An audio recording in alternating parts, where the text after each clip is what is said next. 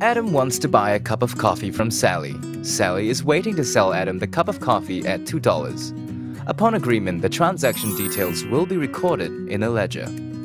This is exactly the principle behind blockchain.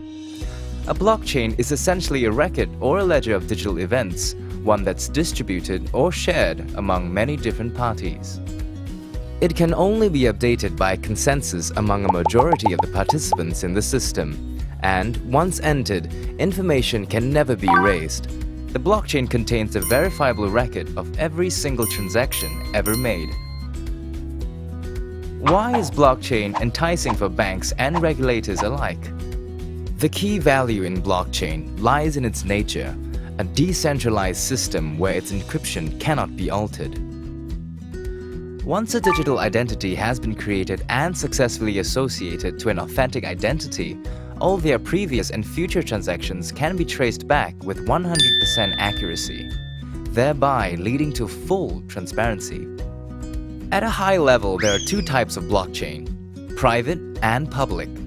In a public blockchain, you are trying to convince every stakeholder to agree to changes at the same point. In a private version, we don't run into similar complex computational issues, as we trust everyone on the network because we have agreed to join it in the first place. If public blockchains are internet, then the private blockchains are intranet.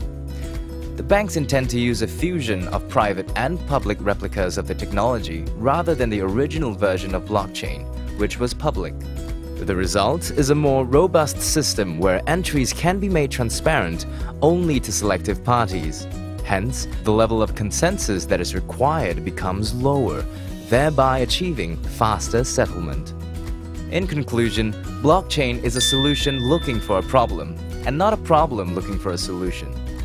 Countless economic applications like trade finance, anti-money laundering, know your customer, and payment services that utilize the blockchain or apply the concept in an innovative manner are in the pipeline. How the evolution of the blockchain ecosystem plays out is about as clear as the development of the World Wide Web in the early 1990s. That is to say, the path is not clear at all, but clarifies a bit every day, and it certainly is worth following.